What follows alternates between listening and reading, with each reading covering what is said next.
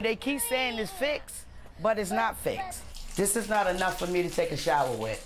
Happening now, water is flowing back into the Poe home community after being turned off for nearly a week. A lot of our viewers are feeling the frustration for the Poe community, too, because they're calling in with suggestions. Many residents say that the water flowing in their neighborhood right now is just not good enough. You can tell by that video there. Elijah Westbrook live from the Poe homes in West Baltimore with more on this ongoing issue here, Elijah.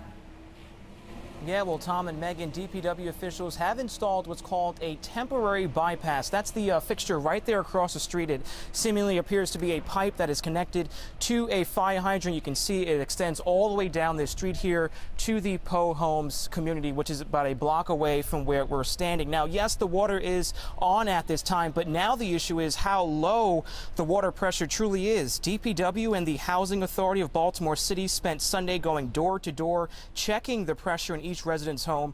Now, according to the city, aging infrastructure is to blame for the nearly week-long water problem. People who we spoke to say they're doing what they can in the meantime, but dealing with this water crisis has become frustrating. We all fed up around here. We all fed. I know I'm fed up. Right now, I have bathtub water, but I don't have bathroom sink water.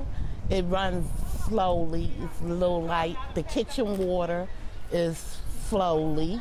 I don't have any toilet flushing water. Now, city officials have offered those affected residents to stay in a hotel until the problem is resolved. That's the latest here in West Baltimore. I'm Elijah Westbrook, Fox 45. Good day, Baltimore. Thank you, Elijah.